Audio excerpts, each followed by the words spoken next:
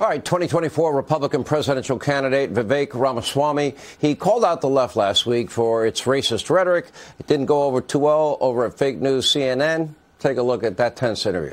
What I said is the Grand Wizards of the KKK would be proud of what they would hear her say, because there's nothing more racist than saying that your skin color predicts something about the content of your viewpoints. You didn't just say they would be proud. You said these are the words of the modern Grand Wizards of the modern KKK. It is the same spirit. You're right about that, Dana. I think it is the same spirit to say that I can look at you and based on just your skin color, that I know something about the content of your character, that I know something about the content of the viewpoints you're allowed to express. For Ayanna Pressley to tell me that because of my skin color, I can't express my views, that is wrong. It is divisive. It is driving hate in this country. This is dividing our country to a breaking point.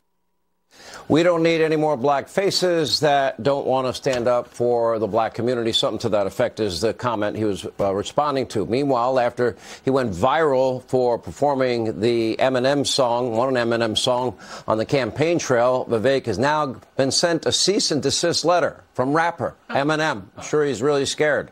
Anyway, NFL Hall of Fame running back O.J. Simpson appeared to endorse Vivek this weekend, saying the guy really would have a chance. Anyway, 2024 GOP candidate Vivek Ramaswamy joins us with reaction. How are you, sir? It's good to see you, Sean. How are you? Good. I think you've dealt with the issue of your battle with Congresswoman Pressley a lot over the weekend. I don't think we need to rehash old ground. I want to go over some of the issues, though. You know, you said aid to Israel, our number one ally, only democracy in the region, should end in 2028, and that they should be integrated with their neighbors. I have an exact quote. You want me to read it? That's actually... Yeah, I can tell you the exact quote. What I said is it would be a mark of success if we ever got to a point in our relationship with Israel, if Israel never needed the United States' aid. And, Sean, you know how politics is played. A lot of the other professional politicians who have been threatened by my rise have used that statement to say that I would cut off aid to Israel. That's not correct. I've been crystal clear. But do you? That the only condition under which... Do you understand the importance of the strategic alliance, the intelligence sharing in an area of the world where we have a lot of enemies, which, by the way, boggles my mind that we look for the lifeblood of our economy and the world's economy from that very same region of the world when we have more natural resources here, which you agree. But you do understand how important that alliance is and Sean, how important the intelligence factor is and how important it is with Iran, especially seeking nukes. I understand it, I think, more deeply than probably anybody in this race. I've traveled to Israel. I have business partners in Israel. The reality is this.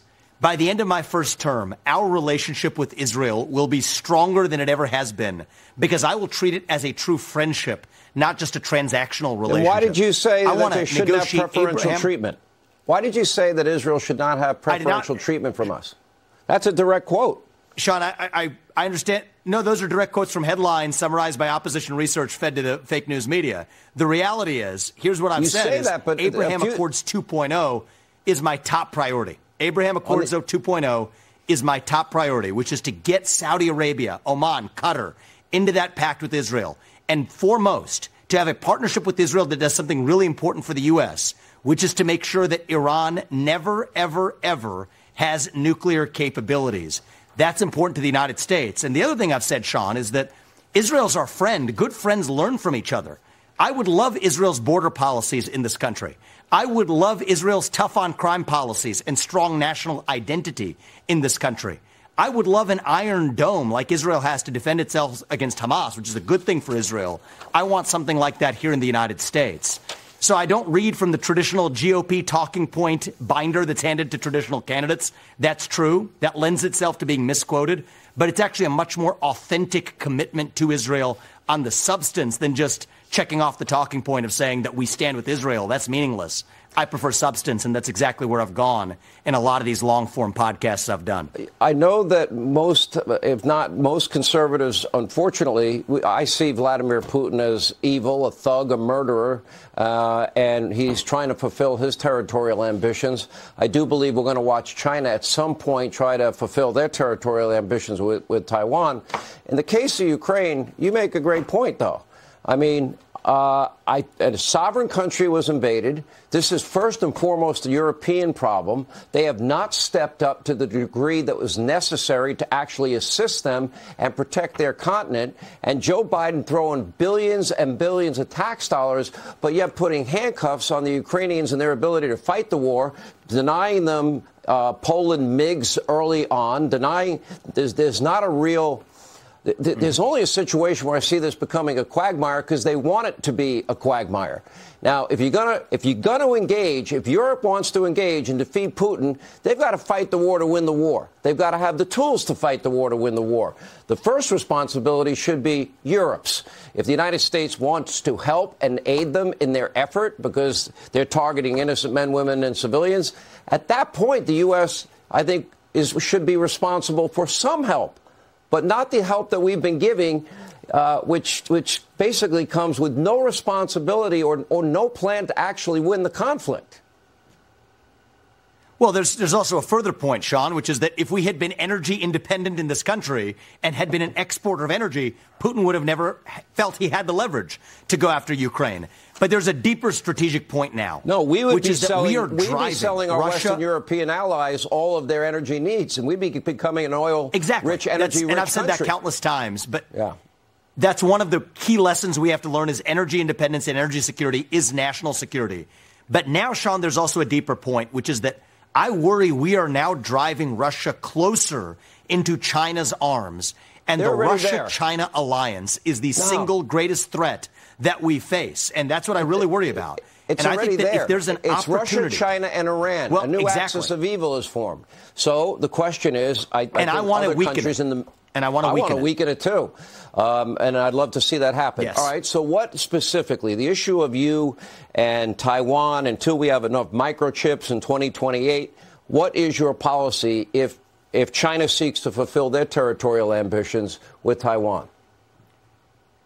So I'm the only presidential candidate in either party who has had the courage to say that I'm not going to embrace the one China policy, which is the posture of both political parties today.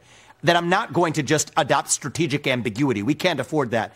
We need to be clear that we will defend Taiwan. That's different from strategic ambiguity now. We have to defend Taiwan until we achieve semiconductor independence, at which point we resume our current posture of strategic ambiguity, which is exactly what the U.S. adopts today. So, Sean, it's worth reminding people that right now the U.S.'s position is a one-China policy. Yeah. Let me ask you this. At what point, for example, if Russia wanted to put nuclear weapons 90 miles south of our border in Cuba, we did have a Cuban Missile Crisis, what would your posture be there? In other words, if you're saying as long as Taiwan provides the semiconductor chips, we'll help them, but after that, they're on their own? No, actually, Sean, and that's again how my position's been caricatured. I will remind you and everybody else that right now the United States... I'm listening. No, it's not what I'm saying, because, well, I'll give it to you very simply. Right now, the United States' policy towards Taiwan is a one-China policy. Donald Trump was derided. He was made fun of for daring to pick up a phone call from the Taiwanese president. The United States of America right now does not even recognize Taiwan as a nation.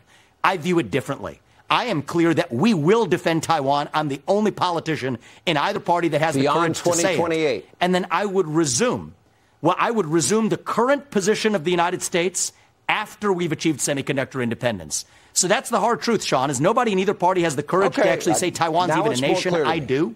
And that's why we're going to defend. Afterwards, we'll resume our position of strategic ambiguity, which is the current status quo, I will remind you, Sean. So I think that level of clarity would make Xi Jinping a fool to invade Taiwan before we have semiconductor independence. And it also helps Taiwan increase its own military spending as a percentage of GDP, which is dangerously low today.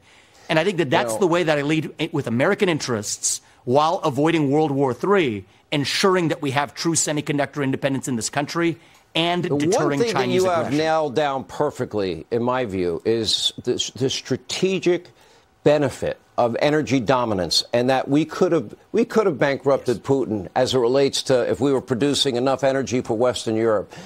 Similarly, our other allies around the world. But going back to this idiotic policy of energy dependence, not only is it resulting in higher prices for everything every American buys every place they go, and now higher prices again at the pump, it has this ripple effect that impacts national security, economic security, and on that major point, which is if we did that, we'd be all better off. You're dead right. Vivek, good to see you. Thank you. Yes. And all right.